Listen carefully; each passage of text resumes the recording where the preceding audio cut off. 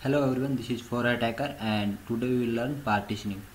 So in the Linux or RHEL7 we need Fdisk to make partitions. Okay, so Fdisk command is pre-installed in RHEL7 and by Fdisk command we can go into the partitions and create new partition and all that. So first I will tell you about BIOS partitioning. In the BIOS partitioning we can create maximum 4 primary partition. Okay, so after making 3 primary partition we need fourth to be extended partition, so we could make logical partitions in the extended partition. Okay, thank you. Then we are starting from Fdisk. The hard disk name could be Dev SDA, Dev VDA or anything. We can find out using fdisk-l. Then our hard disk name is Dev VDA. So we will type fdisk Dev VDA, and now we are in the fdisk command mode. So the Linux normal commands will not work here, and we can find out help by H. So this is the help. How can we handle fdisk command? So for making a new partition or add a new partition we should use N, and after making a new partition quit without saving we could use Q, and with saving write table to a disk and exit, then we could use W. Okay, then it is also very important to see how much partitions on our disk, so we could use P to see the partitions. Okay, and one more very much easy and important, how to delete a partition. We could use D to delete a partition. Okay, so we will start by N, adding a new partition. So N, press N, then it is asking for primary and extended. If you type P, then it will make it P, primary. If you will type E, then it will make extended. If you don't type anything and enter, then it will default select P, means primary. We have 2 primary partitions and 2 are free. So if we make it primary, then nothing to worry, because our 4th partition should be extended.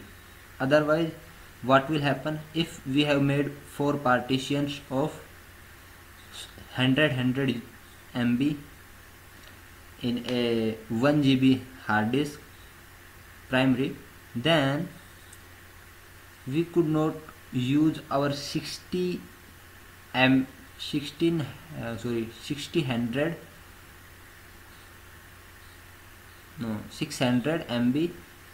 hard disk.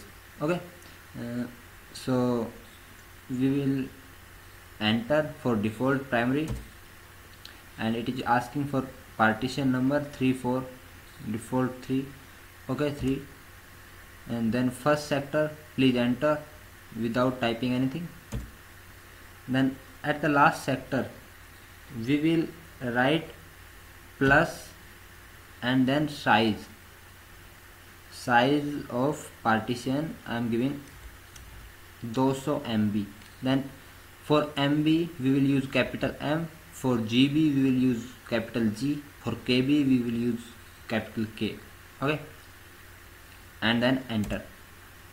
Then partition 3 of type Linux and size of 200 MB is set, and then this partition is ready. But we could not use it because the partition table not loaded on this disk, on our current running disk. Okay, so to load that, before we want to go outside of Fdisk, we will use W for save and exit. If we don't want to save, then we will type Q, but we will type W for save and exit.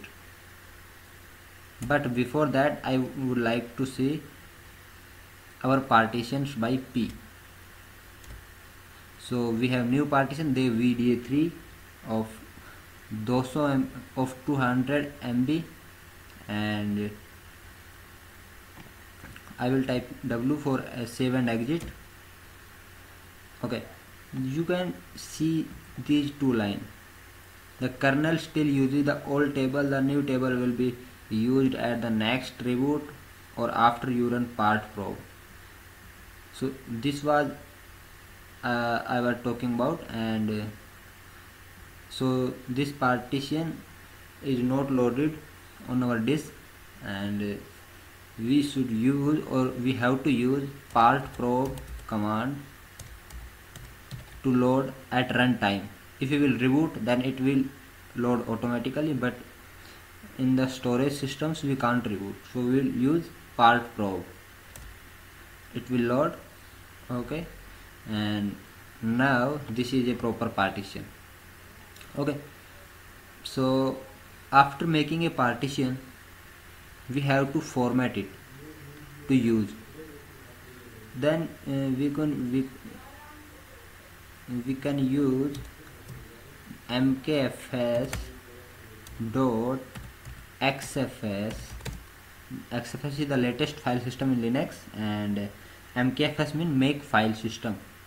Okay, make file system dot xfs, and then partition name, that is VDA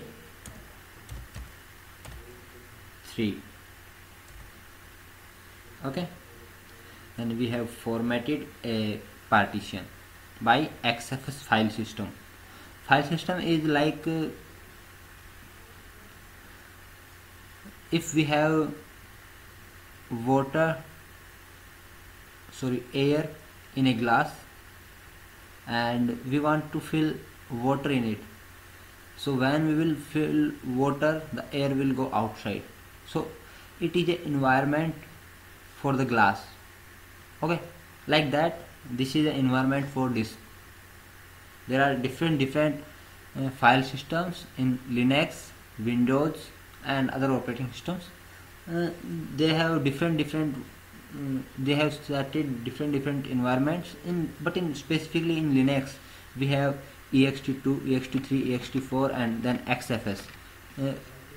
From ext2 to xfs, the maturity comes in the file system. xfs have very new innovations and new techniques in that, so we have formatted it from xfs. Okay, so the first work is make a partition, then second work is format the partition, then the third work is mount a partition. Okay, because if we want to use a partition, then we have to mount the partition. So for mounting a partition, we should create a directory mkdir. I would like to make a directory on desktop. On slash I am making my. Okay, then for mount, first work is make a partition, second work is format the file system, and third work is mount. So the command is mount, and then partition name, the VDA3, and then mount point slash my. So before mounting, we have to make the mount point first. So I have created a directory slash my by mkdir my. Okay, so now this partition is mounted and we can use this partition to fill up data. Okay, so how to watch, how to say, then we can use df hyphen h capital T. Then this is the new partition, Dev VDA3 formatted by XFS.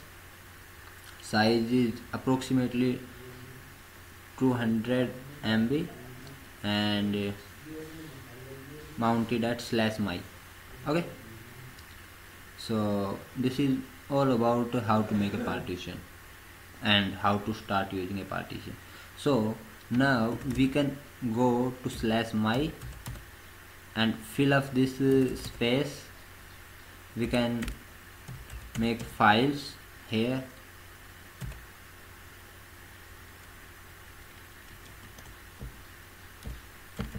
So I am making thousands of files in this partition, and this is done. Okay, so these all are the empty files, empty 1000 files. Okay, so this was the short tip from me to make a number of files or directories at a time by single command without loop. Okay, so this was a small tip from me. In the next tutorial we will learn how to make LVM, how to extend the LVM, and we will also talk about thin provision LVM. LVM is something we will mix up some partition in a group, and all partitions will be a part of a group, and we will take some disk from that group, and that will be a logical volume, so that will be a LV. Okay, so it was brief about LVM, and we will start LVM in next tutorial.